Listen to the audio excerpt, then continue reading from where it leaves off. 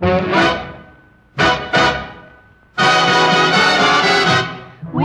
just two little girls from Little Rock.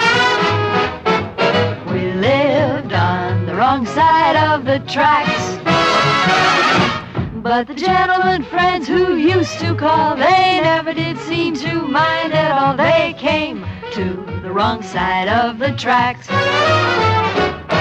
Then someone broke my heart in Little Rock. So I up and left the pieces there.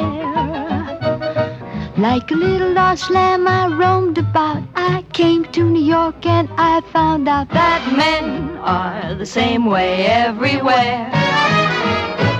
I was young and determined to be wined and dined and ermine, and I worked at it all around the clock.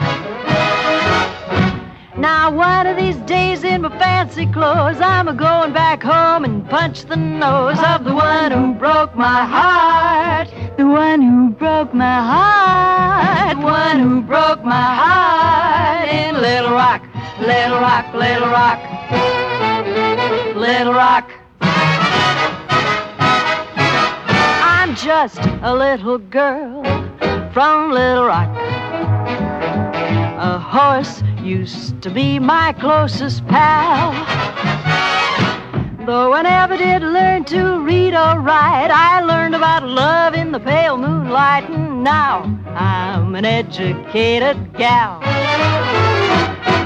I learned an awful lot in Little Rock, and here's some advice I'd like to share.